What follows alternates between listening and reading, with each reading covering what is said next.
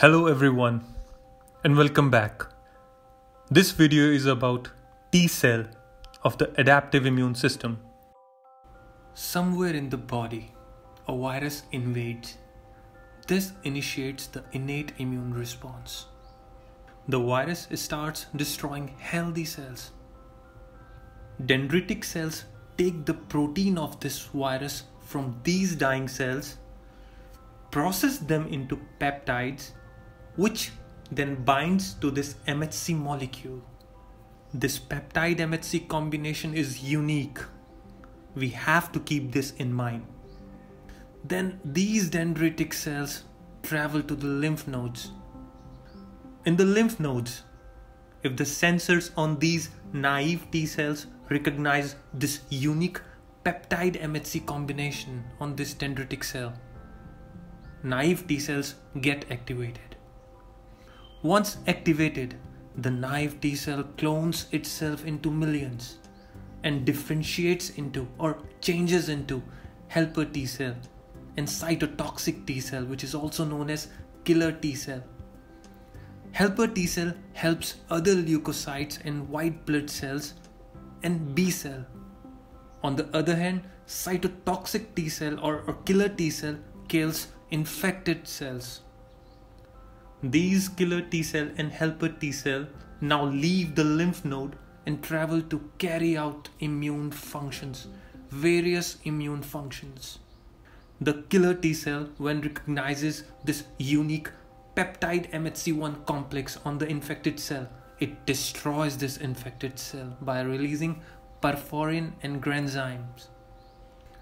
It might seem that the killer T cells are blind, since it does not recognize the cell even if the antigen protein is present, unless this antigen MHC combination is the same as presented by the dendritic cells during antigen presentation.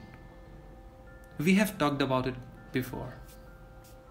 But why are we laying so much emphasis on cytotoxic killer cells or killer T cells? Because right now, all of us are suffering from SARS-CoV-2, and killer cells are the deadliest against virus. They can be highly trainable, ruthless mercenaries when it comes to war against SARS-CoV-2. A little trivia. Do you guys know that viral vectored vaccines and mRNA vaccines like Pfizer and Moderna ones, they both have been found to activate cytotoxic killer cells and produce antibodies specific to spike protein. But inactivated virus type vaccines don't produce cytotoxic T cell. They produce only antibodies. For example, Sinopharm and Sinovac. And viral subunit vaccines make mainly antibodies. For example, Novavax. Okay, let's get back again. So now the infection is over. Some long-lived memory T cells specific for this antigen will remain in the body.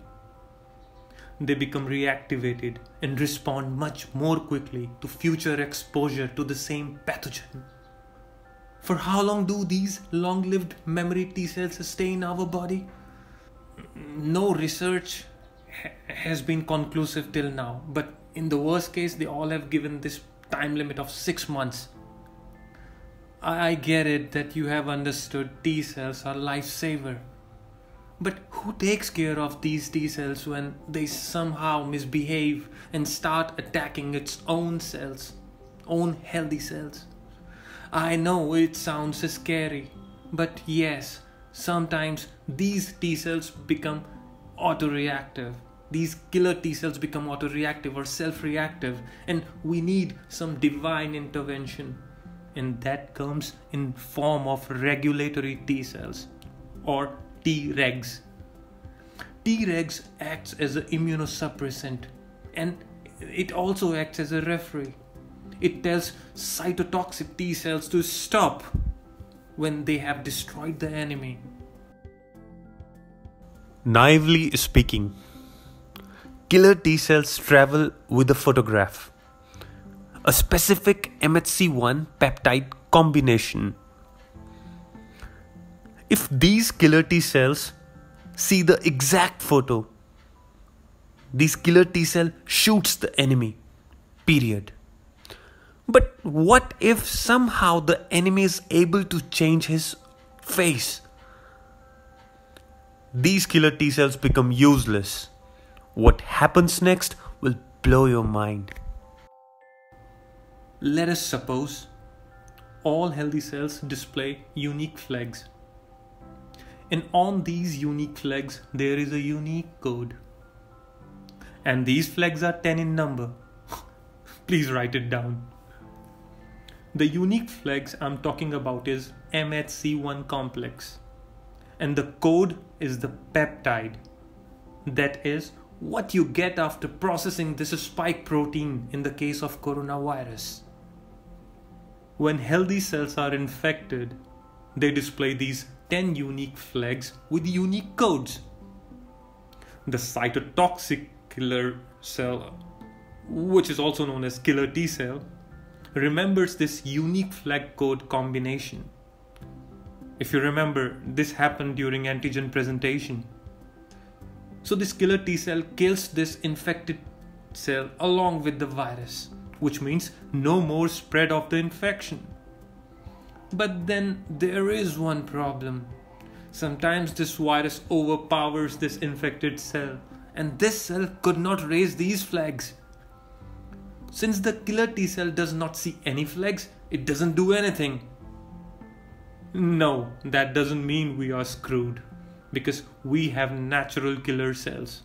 Yes, the ones we talked about in our innate immune system video. Natural killer cells realize that since this cell is showing no flags, something fishy is going on. There is some problem, and it destroys the cell and thus ends the propagation. Good for us. I know it's a lot to digest, and I also know we have come very far.